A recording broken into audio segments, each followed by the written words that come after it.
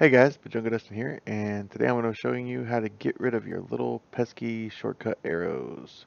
This doesn't really help you do anything, it doesn't speed anything up, it just makes it look better, like kind of the way the recycle bin looks here. It just looks a little bit more streamlined, and I don't even know why they don't have them on there. It's like everything on your desktop is pretty much a shortcut anyway, unless it's like a file.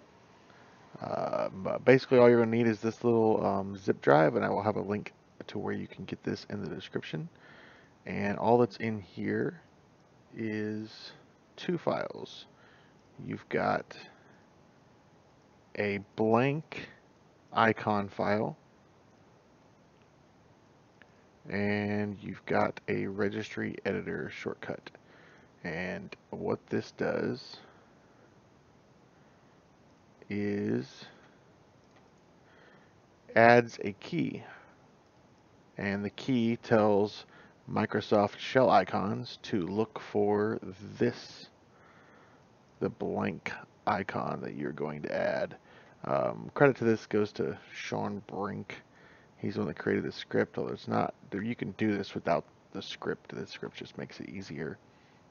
This is actually an old, I've been using this exact same script since Windows Vista, and it still works. So we're going to go open your computer. You're going to go into your C drive, and you're going to go into Windows, and you're just going to bring this in here and drop it. That's done. Then you're going to double click your shortcut thing and you're going to hit run. Yes.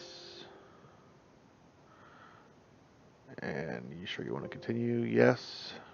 Arrow has been successfully added to the registry. Okay. Once that's done, all of your shortcut arrows will still be there. So you hit Control Shift Escape and come down here to the bottom, Windows Explorer, right click, restart. And all of your icon shortcuts are gone. That's it. Thanks for watching. Comment, rate, subscribe.